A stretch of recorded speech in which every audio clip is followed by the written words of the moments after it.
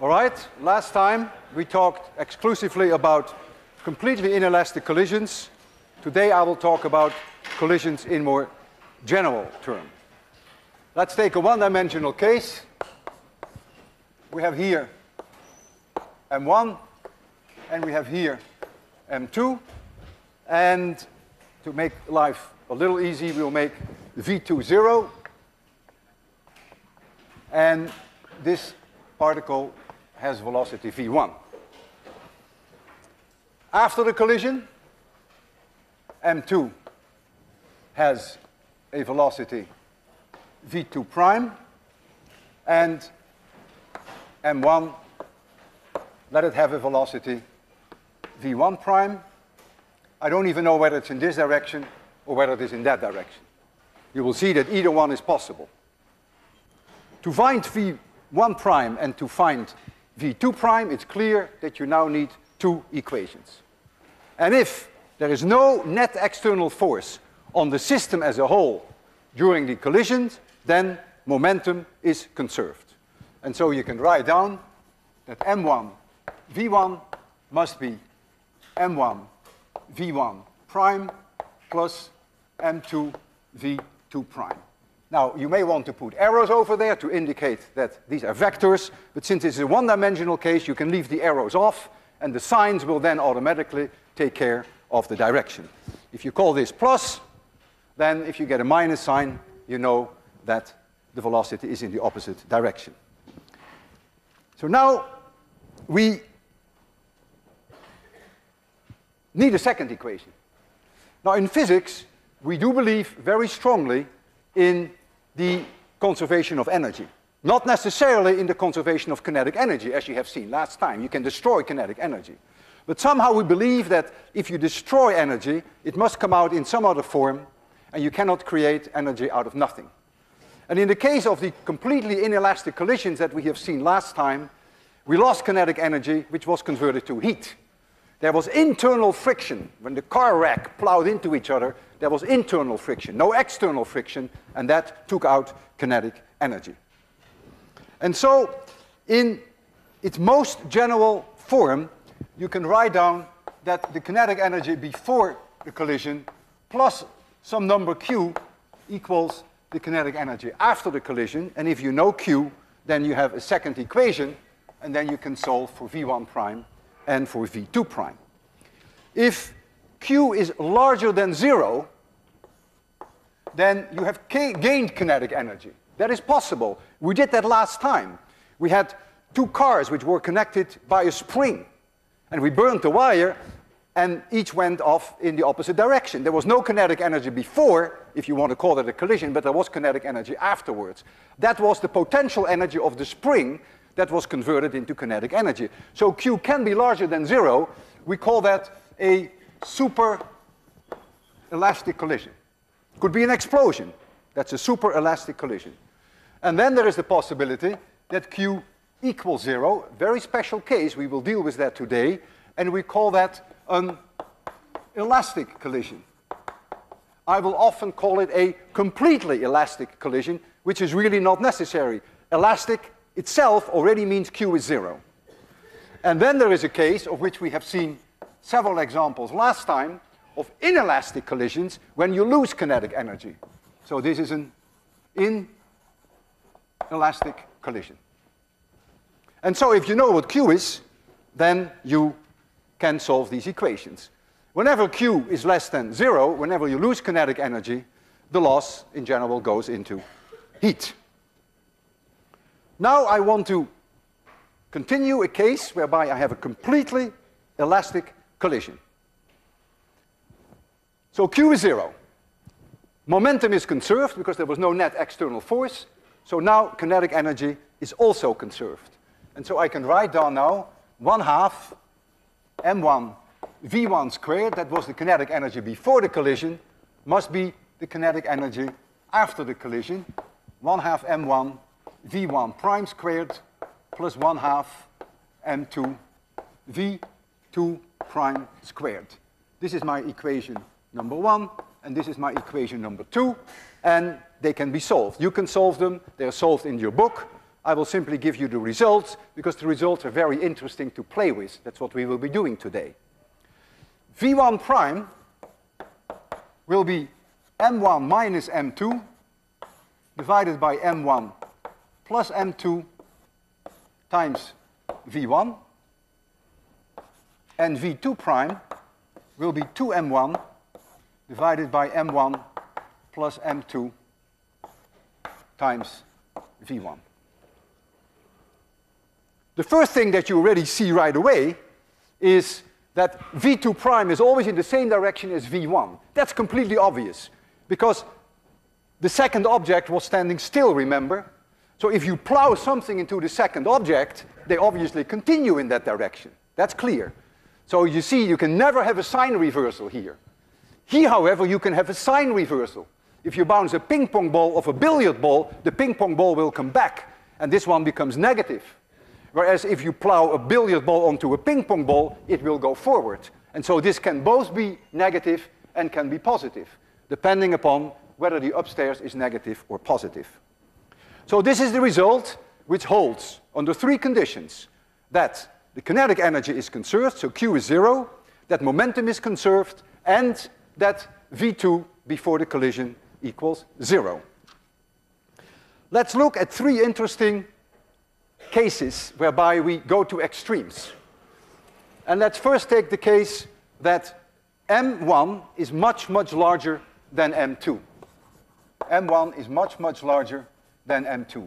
Another way of thinking about that is that let M2 go to 0. Extreme case, in the limiting case. So it's like having a bowling ball that you collide with a ping pong ball. If you look at that equation, when M2 goes to 0, this is 0, this is 0, notice that V1 prime equals V1. That is completely intuitive. If a bowling ball collides with a ping pong ball, the bowling ball doesn't even see the ping pong ball. It continues its road as if nothing happened. That's exactly what you see. After the collision, the bowling ball continues unaltered. What is V2 prime? That is not so intuitive. If you substitute in there M2 equals 0, then you get plus 2 V1. Not obvious at all. Plus 2 V1. It's not something I even want you to see. I can't see it either. I'll do a demonstration. You can see that it really happens. So now you take a bowling ball and you collide the bowling ball with the ping pong ball, and the ping pong ball will get a velocity 2v1. Not more, not less. And the bowling ball continues at the same speed. Now let's take a case whereby M1 equals much, much less than M2. In other words, in the limiting case, M1 goes to 0.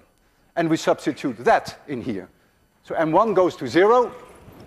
So this is 0. And so you see V1 prime equals minus V1. V1 prime equals minus V1. Completely obvious. The ping pong ball bounces off the bowling ball, and it just bounces back. And this is what you see. And the bowling ball doesn't do anything because M1 goes to 0, so V2 prime goes to 0. So that's very intuitive. And now we have a very cute case that M1 equals M2. And when you substitute that in here, when M1 equals M2, V1 prime becomes 0. So the first one stops, but V2 prime becomes V1. If M1 equals M2, you have 2 downstairs here and 2 upstairs, and you see that V2 prime equals V1. And that is a remarkable case. You've all seen that. You've all played with Newton's cradle. You have 2 billiard balls. One is still and the other one bangs on it. The first one stops and the second one takes off with the speed of the first. An amazing thing. We've all seen it. I presume you have all seen it. Most people do this with pendulums, where they bounce these balls against each other. I will do it here with a model that you can see a little easier. I have here billiard balls, and if I bounce this one on this one, then we have case number 3. Then you see this one stands still, and this one takes over the speed. Quite amazing. Every time I see this, I love it. It is a wonderful thing to see. Nature, just imagine you're in nature, and this ball comes on. And in no time at all, you have to solve these two equations very quickly. There's only one solution, and nature knows how to do that. This one stops, and this one goes on. It's an amazing result. And I'm sure that you have seen these pendulums that you can play with. Here we have not a bowling ball onto a ping pong ball, but we have a billiard ball. The mass ratio is not infinity to 1, but is 500 to 1, which is quite large. And so what I will first do is very intuitive. I will first bounce the ping pong ball off the bowling ball, the billiard ball. The ping pong ball comes back almost with the same speed, not quite, because the ratio is not infinity to 1, but it is 500 to 1, and the billiard ball will do practically nothing. That's exactly what you see there in case 2. So there we go. You see, the ping pong ball comes back almost as far as I let it go. It tells you that the speed has not changed. It just bounces back, and the billiard ball almost does nothing. Now comes case number 1. That's the non-intuitive case. It is intuitive that if the billiard ball hits the ping pong ball, that it will continue, as you will see, v1 prime is v1 with the same speed. It's not at all intuitive that the ping pong ball will get twice the speed of the billiard ball. And of course, you cannot see that quantitatively, because we don't do a quantitative measurement of the speed of the ping pong ball. But you will see that it bounces up quite high. So there we go. The billiard ball onto the ping pong ball. Look at the billiard ball alone, forget the ping pong ball, and try to see that the speed of the billiard ball is practically unaffected by the collision. That's what you see there. v1 prime is v1. You see it's practically unaffected. Now, of course, it is way harder to see that the ping pong ball gets twice the speed of the billiard ball because we don't do a quantitative measurement. All right, so those were examples then of those 3 possibilities that you all see on the blackboard there. Now I want to do more completely elastic collisions, and I'm going to do that with the air track. I'm going to try to make completely elastic collisions. That's not so easy. I will have one object stand still. So always v2 equals 0. And they are completely elastic. Kinetic energy is conserved. This word completely is not necessary. I always add it in my mind. I'm going to have one object M1, which I bang against object M2, and object M2 will be standing here, will have no speed. And object M1 comes in from this side, and I'll try to make the collision elastic. And the way I will do that is by using springs, which are attached to each mass. And springs are conservative forces. So there is almost no heat that is generated in the springs during the collision. And so to a reasonable approximation, you will get an elastic collision. But of course, there's always air drag. I can never take air drag out. So there's always some external force on the system. So momentum is never exactly conserved, and kinetic energy is never exactly conserved either. So it's only an approximation. So I have one mass of unit 1. I will tell you what that is. And I bang that into number 2. And the masses that I have, one mass is 241 plus or minus 1 gram. And the other mass that I have is 482 plus or minus 1 gram. And I have 2 of these. And in my first experiment, I will use these 2. So this is the ratio that you see, 1 to 1. I will give it a certain velocity, which I cannot tell you what that is. That depends on how happy I feel. If I push hard, then the velocity will be high. If I push softly, the velocity will be low. But it is something. And then we're going to get here v1 prime. And there is a prediction that this velocity will be 0. Look all the way on the blackboard there. You will see if the masses are the same, and there's an elastic collision, this one will stand still, and this one, v2 prime, will have a velocity v1. So that's a prediction. The second case, I bounce one car onto another one which is twice the mass, certain velocity, which I don't know what it is. And now, what are we going to get? So mass m1 is half the mass of m2. So this is a 1, and this is a 2, and this is 3. 1 minus 2 is minus 1, divided by 3 is minus 1/3. So number 1 comes back. No surprise. If you bounce a lighter object off a more massive object, no surprise that it bounces back. So that's minus 1/3. And when we look here, we have 2 times 1 divided by 1 plus 2 is 3. That is plus 2/3. So number 1 will come back with a speed 1/3, which of course, since this is sign sensitive, we get 1/3 v1, and this one is plus 2/3 v1. That's the prediction. And the way we're going to measure it is by measure the time for the objects to move over a distance of 10 centimeters. No matter how long you see these cars to be, there is here a piece of metal which is 10 centimeters long. It goes through a slot with a diode. We have one system here and one there. And during this 10 centimeter movement, we measure the time. We begin when this piece of metal enters the diode system, and we stop the time when it leaves the diode system. And each one of those cars has this 10 centimeter metal plate. So the way we're going to do this is by measure timing, of course. This velocity will give me a certain time, and this velocity will give me a certain time. Whatever comes out, you will see that on this timer.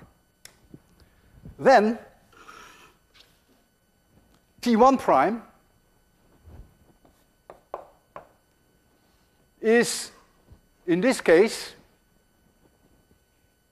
it stands still, so must be 0. And T2 prime must be the same as T1. So these two numbers you should be able to compare directly. What kind of uncertainties do we have? It's hard to tell. But I would say, as I argued last time, that you should allow for at least about 2.5% uncertainty in each time. If it comes out better, then you're lucky. If it comes out worse, then it is a bad day. 2.5%, and I argued last time how I reasoned about the 2.5%. Now we do this experiment. We get a certain T1. And so this one goes back with 1/3 of the speed. So it will take 3 times longer to go 10 centimeters. So I'm going to multiply this time by 1/3, and whatever comes out should be the same as this. So let me move this up a little. T2 prime. The speed here, the forward speed, is 2/3, so it will go slower. So if I multiply this time by 2/3, then I should be able to compare it with T1.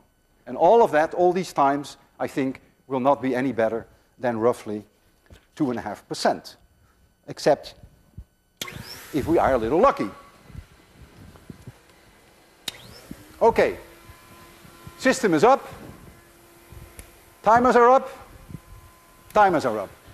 This will be the time T1. This will be the time T2 prime. And this is the one when the object bounces back. So this is T1 prime. You won't see that it is negative. It will go back through the same slot. And the electronics is arranged in such a way that when it goes back through the same slot, that it will initiate this timer. I will zero them. First you have to tell me whether they are working. I will just let it go through this slot. This one working. Tell me that this one is working. If I send this one back, this one working? Okay. Okay. There we go. This is the one that will have no speed, and this is the one that we're going to give a velocity. You ready? I hope you know what you're going to see. This one will come to a halt, and this one will go on. They have same mass. There we go. This one is indeed coming to a halt, and this one took over the speed. What are the numbers? 194 and 196. Only 2 milliseconds difference. That is an incredible result. 0.194 and 0.196. It's only 1% difference between them. Way within my wildest expectations. Because my expectations were that they could be off each by 2.5%. Now we go to the 1 to 2. So here is the car which has twice the mass. It's important that I zero it. And now this one is going to come back. So you're going to see this one come in, give you the time here. This one goes through here, gives you the time here. This one will come back, gives you the time here. Are they zero? Okay. You ready? Yeah. There we go.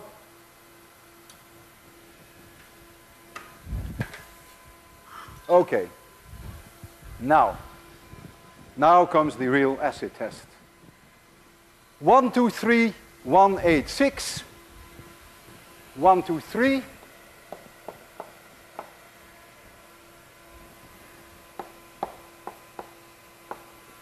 And what is the last one? 3, 7, 5.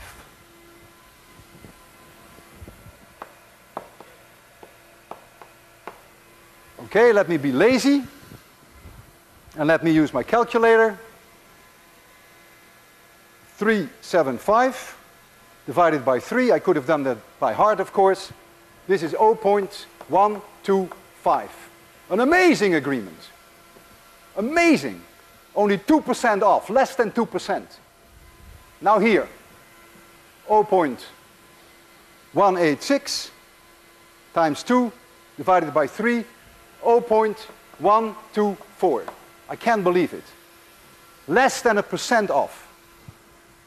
So you see in front of your eyes that we were able to create something that was indeed extremely close to elastic collisions, in spite of all the problems that we have air drag, and that, of course, there is always some loss of kinetic energy. But it's so little that it doesn't show up in these measurements. Now, I want you to have a sleepless night. I want you to think about the following. And if you can't solve it before the night is over, then I really think you should lie awake. Here is the wall. Here is a tennis ball that comes in with a certain mass m, and it has a certain velocity v, whatever that is. It's a nearly elastic collision, and it bounces back from the wall. And we all know that if it's a nearly elastic collision, that it comes back with the same velocity. Kinetic energy is conserved. All the kinetic energy is in the tennis ball. Nothing is in the wall. The wall has an infinitely large mass. But the momentum of this tennis ball has changed by an amount 2mv. That momentum must be in the wall. It's non-negotiable because momentum must be conserved. So now here you see in front of your eyes a case that the wall has momentum, but it has no kinetic energy. Can you understand that? Can you reconcile that? Can you show me mathematically that that is completely kosher, that the wall has momentum 2mv? It's non-negotiable. It must have momentum, and yet it has no kinetic energy. How is that possible? Think about it, and if you can't solve it, call me at 3 a.m. and I'll tell you the solution. Okay, now let's look at this from the center of mass frame of reference. The center of mass is very special, and physicists love to work in the center of mass for reasons that you will understand. In the absence of any net external forces on a system as a whole, as we discussed last time, the center of mass will always have the same velocity. We did a demonstration there with two vibrating objects with a spring, but yet the center of mass was moving with a constant velocity. The beauty now is, if you jump into the frame of the center of mass, that means you move with the same velocity of the center of mass, the center of mass stands still in your frame of reference. And if the center of mass stands still, the momentum of the particles in your frame of reference, in the center of mass frame of reference, is zero. It is zero before the collisions, and it is zero after the collisions. And this gives the center of mass some amazing properties that I will discuss with you now. First, we have a particle m1, and we have a particle m2. And let this one, in the center of mass frame, have a velocity u1, and this in the center of mass frame has a velocity u2. I give it specifically u's, so that you can separate the u's from the v's. The v's are always in your frame of reference, the u's are in the frame of reference of the center of mass. And I take a case whereby I have a completely elastic collision. That means Q is zero, the kind that we have just discussed. Momentum is not only conserved, but it is also zero at all moments in time, before and after the collision. After the collision, let's say m2 goes back with velocity u2 prime, and let's say m1 has a velocity u1 prime. That's the situation after the collision. Now I know that momentum is zero, so I already can write down for this situation after the collision that m1 times u1 prime plus m2 times u2 prime must be zero. I don't write them down as vectors. That's not necessary because it's a one-dimensional collision, and the signs will automatically take care of the directions. I told you I chose the case of a completely elastic collision. Q is zero, and so kinetic energy must be conserved. So I have, before the collision, I have 1/2 m1 u1 squared plus 1/2 m2 u2 squared. And after the collision, I have 1/2 m1 u1 prime squared plus 1/2 m2 u2 prime squared. Kinetic energy before, kinetic energy afterwards. Equation 1, equation 2. Nature can solve that quicker than we can, and the result is amazing. The result in the center of mass is that u1 prime equals minus u1 and u2 prime equals minus u2. And that is an amazing result when you think about it. It means that in the center of mass, all that happens is that the speeds reverse directions, but the velocities reverse directions, but the speeds remain the same. And that is a remarkable result. If you ever want to move yourself to the center of mass, you will have to know what the center of mass velocity is. How do we calculate the velocity of the center of mass? So we're dealing here with the center of mass frame, and now I'm going back to the laboratory frame.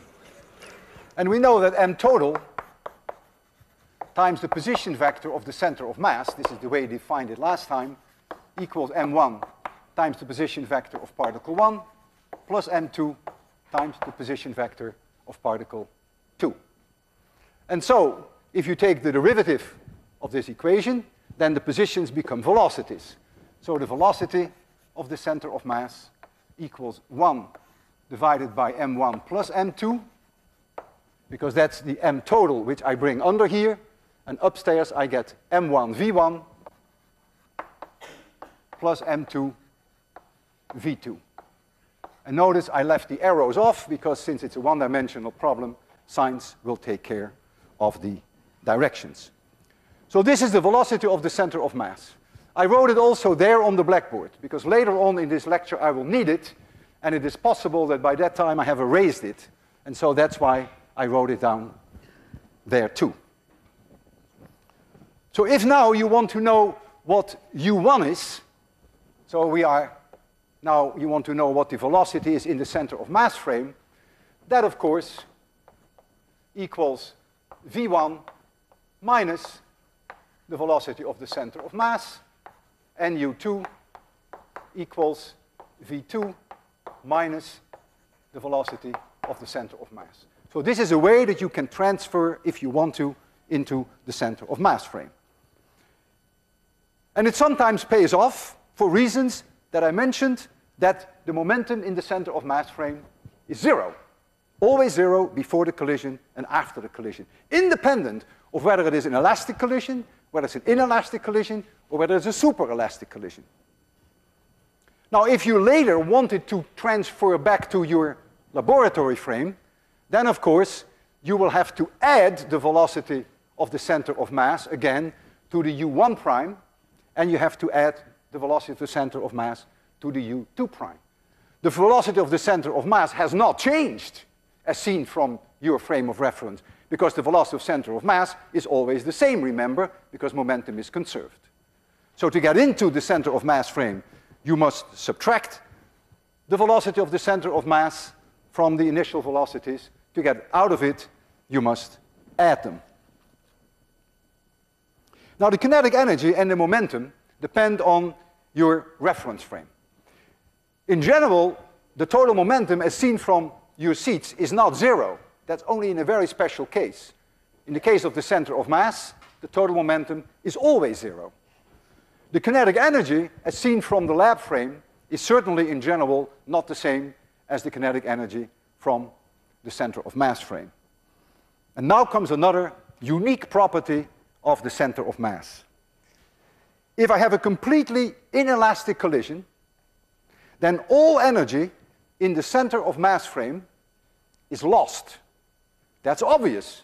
In the center of mass frame, remember, momentum is zero. So you're in the center of mass. One particle comes to you, and the other comes to you. You're not moving. You're in the center of mass. They get stuck together, because it's a completely inelastic collision. If they get stuck together, after the collision, they stand still. That means all kinetic energy that was there before is all destroyed. And this kinetic energy, as observed in the center of mass frame, we call the internal energy. And that is the maximum energy in a collision that can ever be converted into heat.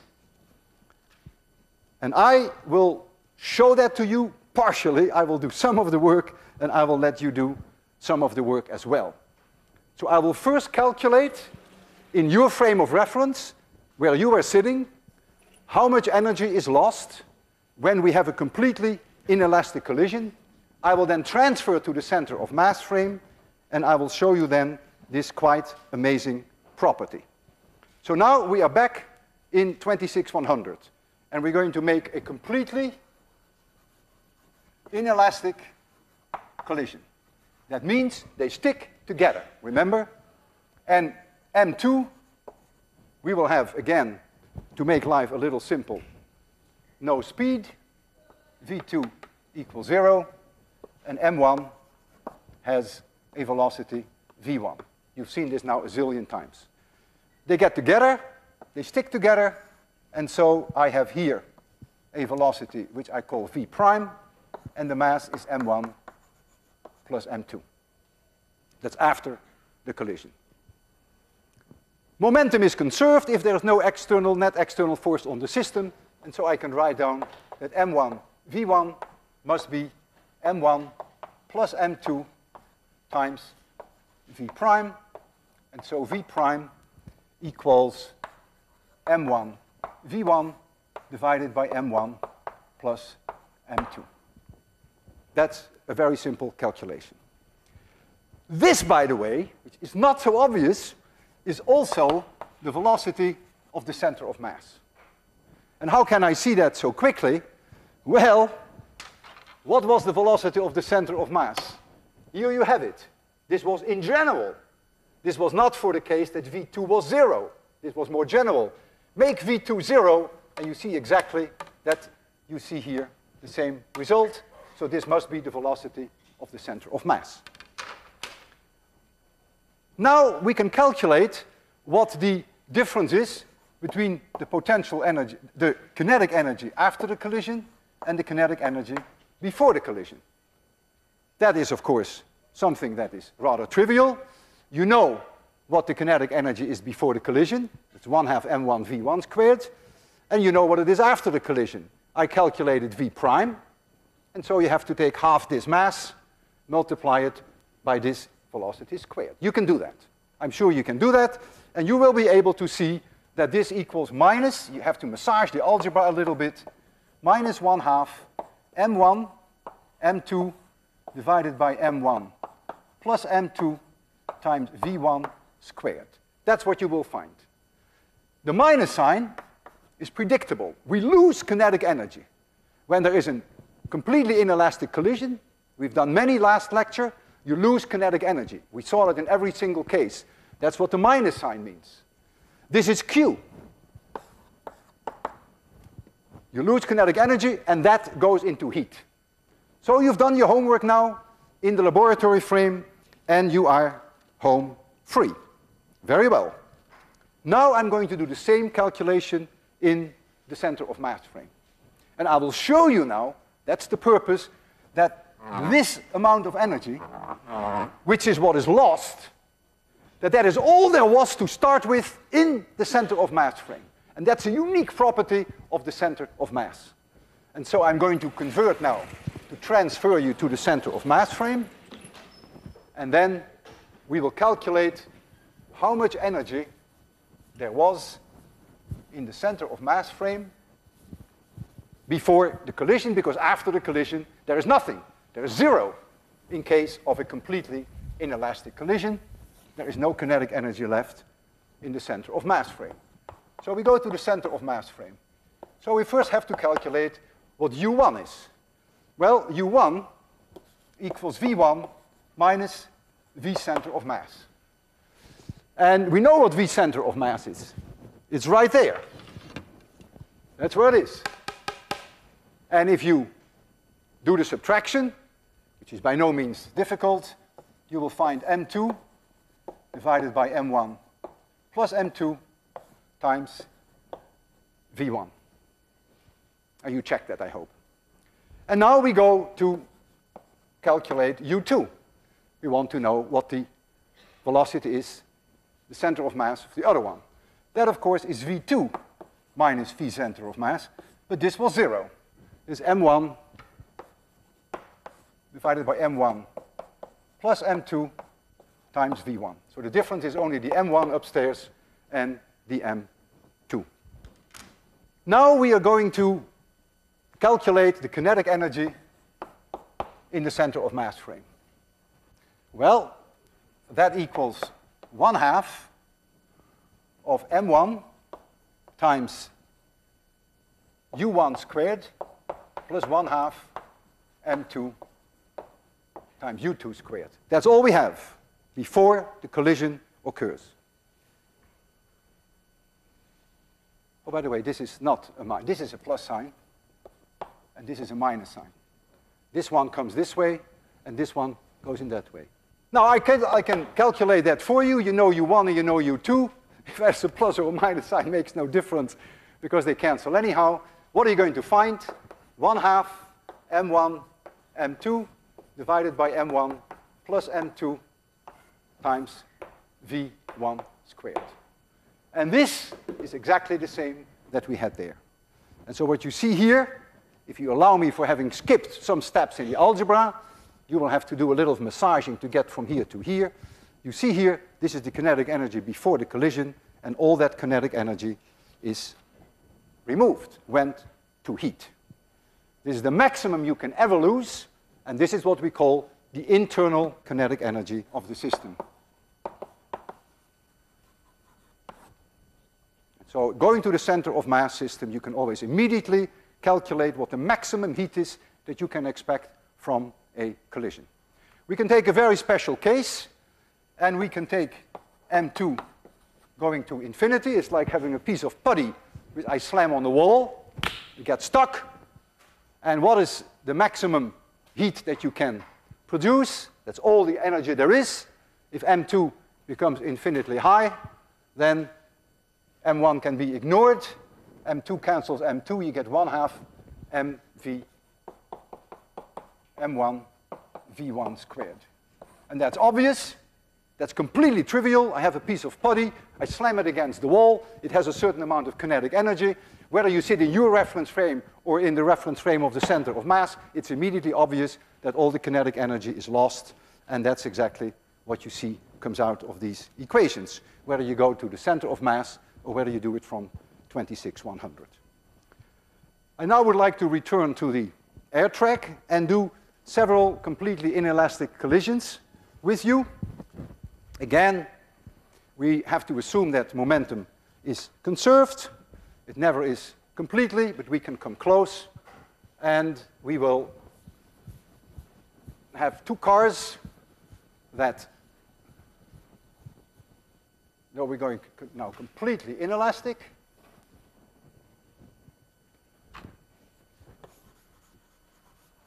Completely inelastic. So they hit each other and they get stuck. I get a certain velocity which I put into the first car. It hits the second car and it gets stuck. And I see there what my V prime is. I see there on the blackboard that if the two are the same, I have a 1 here, a 1 and a 1 here, if that's the ratio.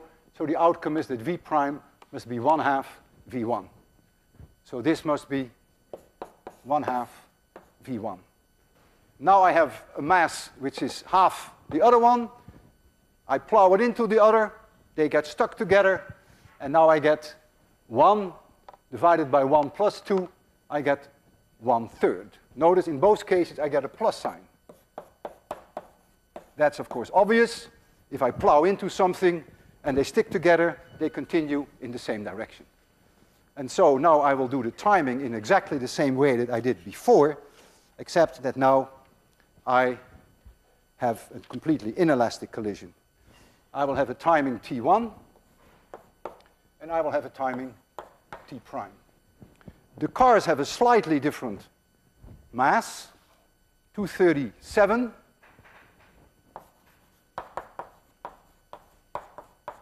Plus or minus 1 gram, and I have one that is 474 plus or minus 1 gram. Not too different from this. I have 2 of these cars, and I have 1 of these.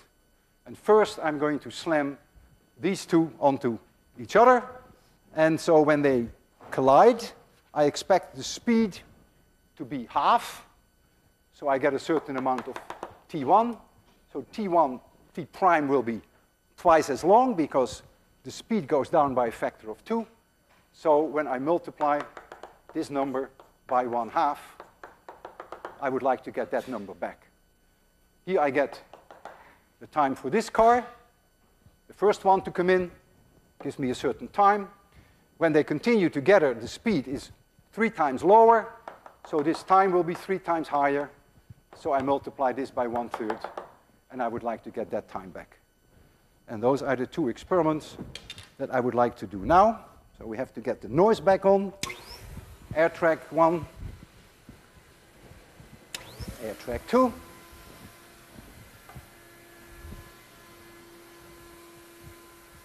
Here we have the 2 cars. They have Velcro. So when they hit each other, they get stuck. Sometimes they bounce actually. You have to do the experiment again. This one goes here. This one goes here. Are these 2 timers on? We don't need this timer anymore. Are they both on? 0 them. 0 them. Are they 0? Okay, you ready? This one is going to plow into this one. They merge and they continue, and then you'll see the time T prime here. There we go. Ready? All right. What do we see? 1, 3, 8, 2, 8, 8. 1, 3, 8, 2, 8, 8. 1, 3, 8. 2, 8, 8. Divide this by 2 is 0.144. That is, the difference is only 6. and that is only 4% off. That's completely within my prediction that each time could be off by 2.5%. Now I will have a car which is twice the mass, and this is once the mass. I will set them again to 0, and now we get one onto double the mass. We ready? There we go. Oh, you see they bounced. They didn't stick. So we have to start all over. If they don't stick, of course, then it's not a completely inelastic collision. There we go. They made a slight bounce, which I didn't like. Let's see what we get. You can always do it again. 168,545. 168.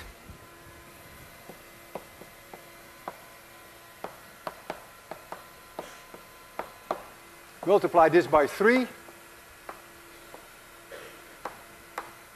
504, 545. 8% difference is a little high, but these things can happen. I told you they bounced. I didn't like that. And then they got stuck again. I will do it once more. Maybe I'm a little bit luckier. Again, they bounced a little before they finally merged. 603, 187.